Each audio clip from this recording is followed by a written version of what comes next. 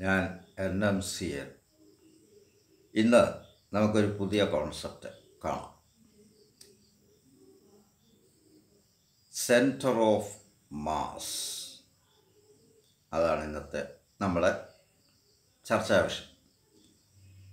നമുക്കറിയാം, വളരെ വിപുലമായിട്ടുള്ള എന്തിനെയെങ്കിലും റെപ്രസെൻ്റ് ചെയ്യാൻ, പ്രതിനിധീകരിക്കാൻ ഒരു സിംഗിൾ യൂണിറ്റ് ഉണ്ടെങ്കിൽ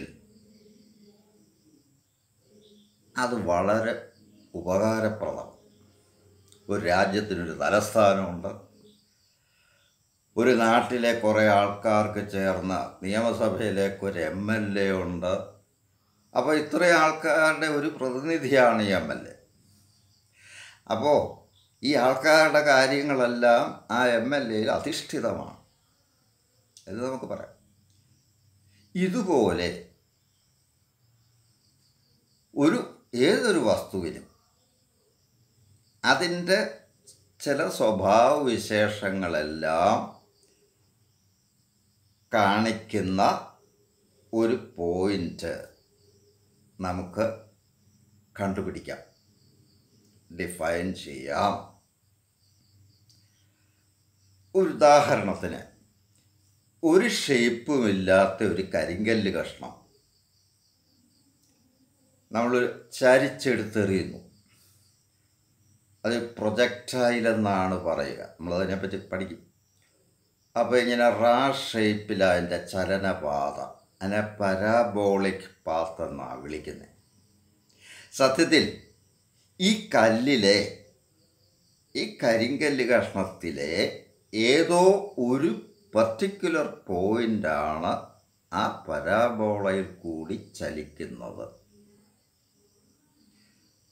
മറ്റ് ഭാഗങ്ങളൊക്കെ കറങ്ങുകയൊക്കെ ചെയ്ത് ഇറഗുലർ പാത്തൊക്കെ ആയിരിക്കാം. പക്ഷേ ഒരു പ്രത്യേക പോയിൻ്റ് ആ കല്ലിലുണ്ട്. ആ പോയിൻ്റാണ് കൃത്യമായിട്ട് ഈ പരാബോളിക് പാത്തിൽ കൂടെ പോകും. ആ പോയിൻ്റാണ് ഈ കരിങ്കല്ലിൻ്റെ സെൻറ്റർ ഓഫ് മാസ്. അതുപോലെ ഒരു സ്ഫിയർ അല്ലെങ്കിൽ ഒരു കരിങ്കല്ല് കഷ്ണം തന്നെ ഒരു ചരടി കെട്ടി തൂക്കിയിട്ട് ഇങ്ങനെ ഓസിലേറ്റ് ചെയ്യിക്കുക. അതിന് നമ്മൾ സിമ്പിൾ പെൻഡുലം എന്നാണ് പറയുക. എങ്കിൽ കൃത്യമായിട്ട് ഇതിൻ്റെ വൈബ്രേഷൻ അല്ലെ ഓസിലേഷൻസ് ഒരാർക്കിൽ അങ്ങോട്ടും ഇങ്ങോട്ടും ഒരു ആർക്കിൽ കൂടെ, സർക്കുലാർ ആർക്കിൽ കൂടെ, ഈ ആർക്കിൽ കൂടെ പോകുന്നത് ആ കല്ലിലെ ഒരു പ്രത്യേക പോയിൻ്റ് മാത്രമാണ്. ആ പോയിൻ്റാണ് അതിൻ്റെ സെൻറ്റർ ഓഫ് മാസ്. റെഗുലർ ഷേപ്പുള്ള വസ്തുക്കളുടെ, ഇപ്പോൾ ഒരു സോളിഡ് സ്ഫിയർ എടുക്കുക, യൂണിഫോം സ്ഫിയർ. ഇപ്പോൾ കോപ്പർ മാത്രം കൊണ്ടൊരു സ്ഫിയർ ഉണ്ടാക്കി വെച്ച് കഴിഞ്ഞാൽ അതിൻ്റെ സെൻറ്റർ ഓഫ് മാസ് അതിൻ്റെ ജോമെട്രിക് സെൻറ്റർ തന്നെയാണ്, അതിൻ്റെ യഥാർത്ഥ സെൻറ്റർ. നമുക്ക് പരിചയമുള്ളൂ. ഒരു ഫുട്ബോൾ എടുത്തു കഴിഞ്ഞാൽ അകം പൊള്ളയാണ്. അവിടെയും സെൻറ്റർ ഓഫ് മാസ് ആ സ്ഫിയറിൻ്റെ സെൻറ്ററാണ്. അവിടെ മാസൊന്നും ഇല്ല. പക്ഷേ ഈ ബോളിൻ്റെ എല്ലാ മാസും ആ പോയിൻ്റിൽ കേന്ദ്രീകരിച്ചിരിക്കുന്നത് പോലെയാണ് ഇതിൻ്റെ സ്വഭാവം കാണിക്കുക. അപ്പോൾ ഈ ബോളിൻ്റെ മൊത്തത്തോടെ നമുക്ക് പഠിക്കാനായിട്ട് നമ്മൾ മെനക്കെടണ്ട. സെൻറ്റർ ഓഫ് മാസ് മാത്രം നിരീക്ഷിച്ചാൽ മതി. അതിൻ്റെ ചലനവിശേഷങ്ങളും കാര്യങ്ങളൊക്കെ നമുക്ക് മനസ്സിലാക്കിയെടുക്കാം. അപ്പോൾ ഏത് വസ്തുവിൻ്റെ ചലനവുമായിട്ട് ബന്ധപ്പെട്ട് അതിൻ്റെ മൊത്തത്തോടെയുള്ള മാസ് ഏതോ ഒരു ബിന്ദുവിൽ, പോയിൻ്റിൽ കോൺസെൻട്രേറ്റ് ചെയ്തിരിക്കുന്നത് പോലെ നമുക്ക് അനുഭവപ്പെടും. ആ പ്രത്യേക പോയിൻ്റിനാണ് centre of mass of the body എന്ന് പറയും. അത് റെപ്രസെൻറ്റേറ്റീവ് പോയിൻ്റാണ്. ഈ MLAയുടെ കാര്യമൊക്കെ പറഞ്ഞു. ഇപ്പോൾ ഒരു എക്സാമ്പിൾ, അത് വളരെ സിമ്പിളായിട്ട് ഞാനൊന്ന് എക്സ്പ്ലെയിൻ ചെയ്യുക. ഇതൊരു ബീമ, കാൻറ്റിലിവർ ബീം എന്ന് പറയും. ഇതൊരു ഭിത്തിയിൽ റിജിഡ് വോളിൽ O എന്ന് പറയുന്ന എൻ്റെ ഉറപ്പിച്ച് നിർത്തിയിരിക്കുക. എയിൽ M1 എന്ന് പറയുന്ന ഒരു മാസ് വെച്ചിട്ടുണ്ട്, ഒരു ബ്ലോക്ക്. അത് തീരെ ചെറുതാണെന്ന് മനസ്സിൽ കണ്ടുകൊള്ളണം. അതിന് Oയിൽ നിന്നുള്ള ദൂരം R1. ബിയിൽ M2 എന്ന് പറയുന്ന ഒരു മാസ് എടുത്ത് വെച്ചിട്ടുണ്ട്. അതിന് Oയിൽ നിന്നുള്ള ദൂരം R2. തീർച്ചയായിട്ടും M1ഉം M2ഉം ഈ ബീമിനെ ക്ലോക്ക് വൈസായിട്ട് ബെൻഡ് ചെയ്യിക്കാനാണ് ശ്രമിക്കുന്നത്. അപ്പോൾ അവിടെ നമ്മൾ മൊമെൻ്റ് ഓഫ് മാസ് പറയും. M1ൻ്റെ മൊമെൻ്റ് എബൌട്ട് O എന്ന് പറയുന്ന M1 R1 ക്ലോക്ക് വൈസ്.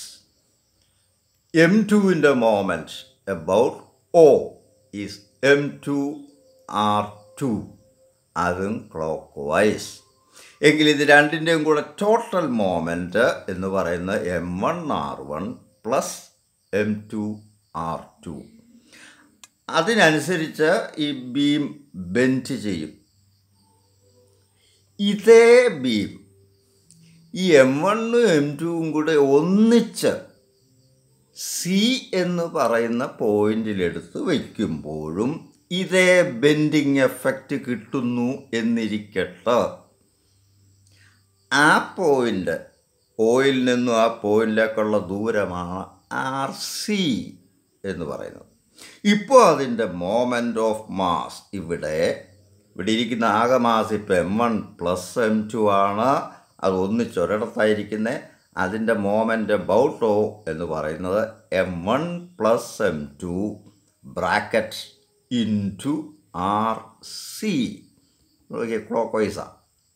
ഇത് രണ്ടും തുല്യമാണെങ്കിൽ M1ഉം M2 ഈ രണ്ട് സ്ഥലത്ത് ഇരിക്കുന്നതിന് പകരം M1ഉം M2ഉം കൂടെ എടുത്ത് ഒരു സ്ഥലത്ത് വെച്ചാൽ അതേ എഫക്റ്റ് കിട്ടുമെങ്കിൽ ഈ C എന്ന് പറയുന്ന പോയിന്റിന് പറയുന്ന പേരാ നമ്മൾ centre of mass of M1 and M2 about O. അപ്പോൾ അവിടുത്തെ സെൻറ്റർ ഓഫ് മാസ് RC യുടെ ദൂരം കാണാൻ എന്താ ചെയ്യേണ്ടത്? M1 R1 plus M2 R2 equals M1 plus M2 ബ്രാക്കറ്റിനകത്ത് into RC.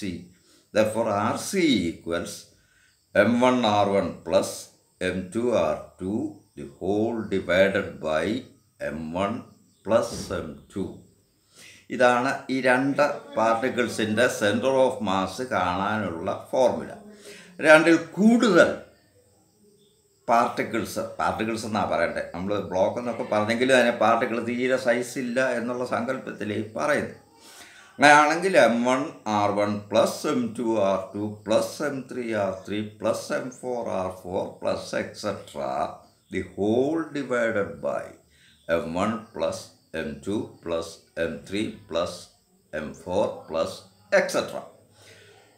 അതായത് ഓരോ പാർട്ടിക്കിളിൻ്റെ മൊമെൻറ്റിൻ്റെ സമ്മം. ക്ലോക്ക് വൈസ് ആകുമ്പോൾ എല്ലാം ഒരേ സൈൻ വരും.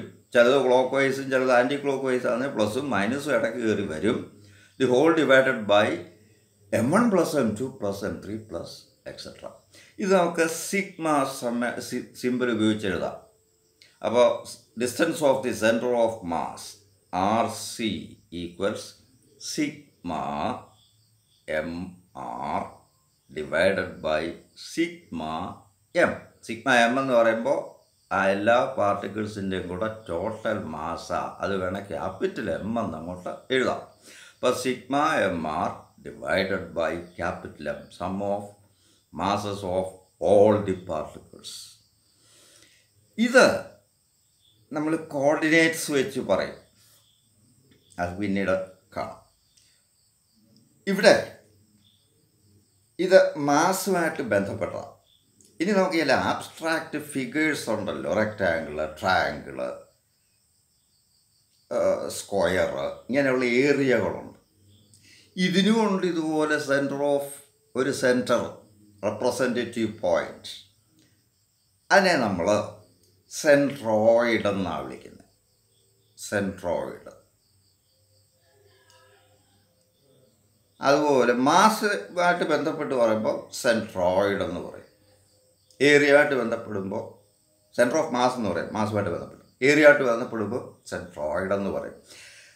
ഗുരുത്വാകർഷണം അല്ല ഗ്രാവിറ്റി ഉള്ളിടത്താണ് ഈ പാർട്ടിക്കിൾസ് എല്ലാം വെച്ചിരിക്കുന്നതെങ്കിൽ, ഈ വസ്തു ഇരിക്കുന്നതെങ്കിൽ ഈ പോയിന്റ് നമ്മൾ സെൻറ്റർ ഓഫ് ഗ്രാവിറ്റി എന്ന് പറയും. അങ്ങനെ 3 പോയിൻറ്റ്സിൻ്റെ ഒരു ഗ്രൂപ്പ് നമുക്ക് ഫിസിക്സിലും എൻജിനീയറിങ്ങിലും ഒക്കെ കൈകാര്യം ചെയ്യേണ്ടി വരും. ഈ 3 പോയിൻറ്റ്സിനെ കൂടെ പറയുന്ന ജനറലായിട്ടുള്ള പേരാണ് സെൻട്രൽ പോയിൻറ്റ്സ്. ഇപ്പോൾ സെൻട്രൽ പോയിൻറ്റ്സ് എന്ന് പറഞ്ഞാൽ സെൻട്രോയിഡ്, അത് ഏരിയയായിട്ട് ബന്ധപ്പെട്ടത് അല്ലെ ലെങ്തുമായിട്ട് ബന്ധപ്പെട്ടതൊക്കെ പറയാം. മാസുമായിട്ട് ബന്ധപ്പെട്ടാണ് സെൻറ്റർ ഓഫ് മാസ്.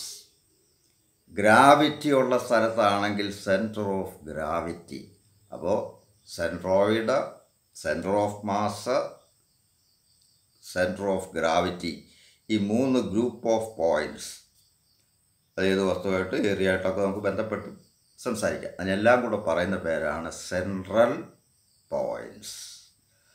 ഇന്ന് ഈ കോൺസെപ്റ്റ് ഇവിടെ നിർത്തുന്നു. ഇതുമായിട്ട് ബന്ധപ്പെട്ട് ബാക്കി കാര്യങ്ങൾ അടുത്ത ക്ലാസ്സിൽ. Thank you.